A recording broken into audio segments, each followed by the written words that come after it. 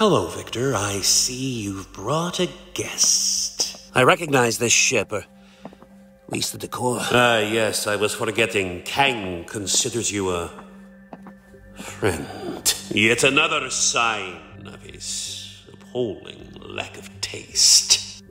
Those pillars of flowing energy.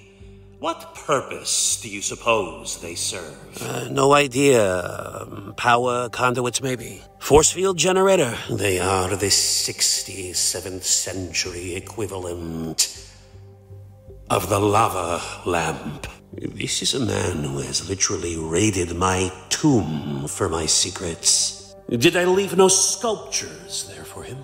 No great tapestries, not even a study in oils? Who is Kang to simply ignore the work of the greatest artistic mind of our time? Nay, of all times. A man who knows the conquest of everything, but the value of nothing. Bold words.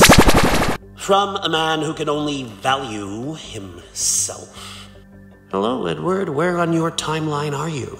Well, I need a time machine, Kang. Doom told me I could have one of yours. Well, you can travel through time with your mind, Edward. I've taught you the basics more than once. You see, allowing you to travel physically would only clutter things up. Funny, that's exactly what I was hoping to do.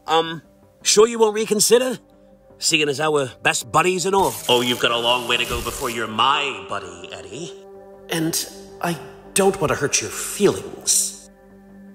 But I've always been my own best friend. Chrono-cloning. I cannot hide my contempt